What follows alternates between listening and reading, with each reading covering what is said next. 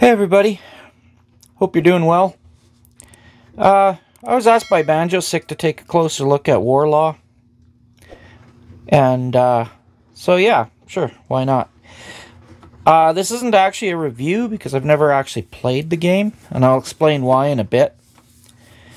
But War Law itself is a war game. There's a simple version, there's a more complex version, and the simple version doesn't require a GM, but the more complex version sort of does. And it's for expanding, it's for large-scale warfare in the Rolemaster game system. And I certainly had large combats in my Rolemaster game, but I never actually used these rules. And like I say, I'll explain why in a bit. So the box itself comes with the main rules, which are pretty hefty. Which, if you watch my videos, you probably know already why I never really got totally into this. It's pretty complicated, but I'll look at that pretty closer. This is summary sheets. These are the sheets, sort of reference sheets that you're going to need throughout the battles that you have, your gameplay. This is for keeping track of your units and your casualties.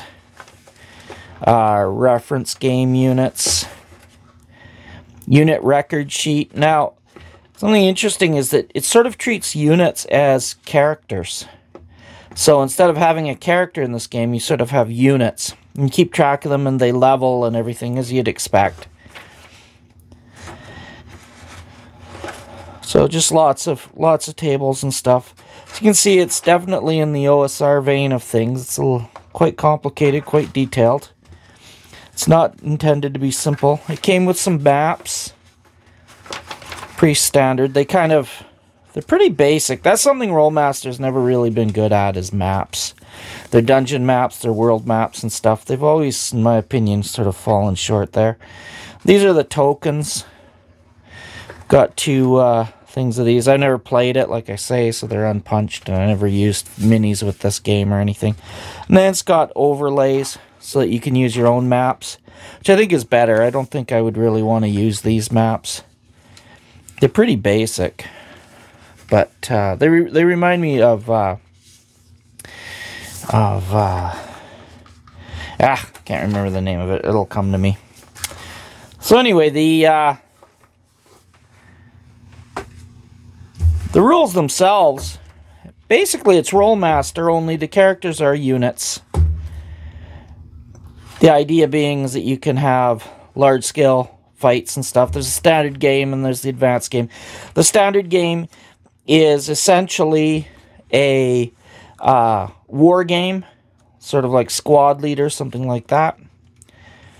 And then the more advanced game, you would actually have a GM. You've got morale checks. You've got everything that you would expect in a game like this. And I did make an effort to try and learn this game. But, you know, when a game gets started, especially a combat game like this, I don't really want to DM this kind of a thing too much or too often. It's not really my thing because it's too complicated, and I tend to just sort of wing it when I don't remember rules and stuff, and you can't really do that in a game like this. I don't feel anyway. So to actually game master it, I think would have been unfair to players. It's got really nice art, very detailed. So it uses, as you'd expect, sort of the Rolemaster combat tables. Right, so this is beak, pincer, attack. Here we've got a bite unit attack, so if you have different monsters. Claw, talon unit attacks. We've got here grapple, grasp attacks. And you've also, trample, stomp, crush unit attacks. So we're, you know, martial arts, strike, sweeps. Hand axe unit attack table. But again, this is for entire units, not for individuals. So for individual combat, you'd go, of course, back to arms law. And then critical tables. This is morale failure, which is kind of funny. Some of the results on here are kind of funny. Enemy soldier attacks leader at +50. That's not good.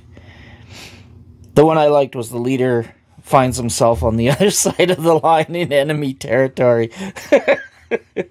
That's gotta be a bad day. You know, just all different tables. Now, this is neat. This is how the units themselves actually advance, so they can increase their skills and abilities and things. It's very much like character law, the way characters advance. This is for second edition Rolemaster as well. This isn't a first edition one. So the rules I show for the first edition, and then in one of the companions, I think it's Companion 2, had a big table like this in it. Now, first edition did, as the character law did too, I believe, but there's a sort of an expanded one in the second edition Companion. So yeah, so the reason I never used it is because I was more familiar with war law out of the Companion edition for Dungeons and Dragons. And what I found was that if I use War Machine right here, which is the mass combat system for basic D&D, I was able to adapt this very readily to Rolemaster. And so this is what I used.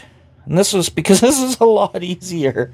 And because basically a D20 system and a 100-sided system, they're essentially the same thing, except one's in increments of 5 and the other uses a percentile system. But I was able to pretty much just work it out and wing it. And as long as you use the same system for both sides to, you know, figure out the different factors for your combat, then this one I found was just really good for resolving combat even in Rolemaster. Now, it doesn't have all the fun of Rolemaster, nowhere near the detail, but that was what I liked about it. So basically we're looking at 6, 7, 8 pages. 8 pages as opposed to this, which is 160 pages. There's the chart, there's the index table of all the different rules. So for me, in my preference for simplicity, I went with the Companion rules, and I didn't use the Rolemaster rules in my game. Also, because I had a lot of players, if I had tried to use this in my game, I think a lot of the players would have gotten bored with it. They weren't all into wargaming. So this is basically, you know, if you've got a wargaming itch, this would be just excellent. Or if you're into games like this, I think this would be just excellent. Again, I've never played it, though, but that's my feeling on it anyway, is that it would be. And, yeah, that's it. I hope you enjoyed this look at war law. Right, that's it. Please leave a like and subscribe, and leave a comment down below what you think of it. What you think of my my solution using the Companion rules, the War Machine, instead of this. But this was just too much for me. But, yeah, all right. Thanks for listening, and talk to you later. Bye.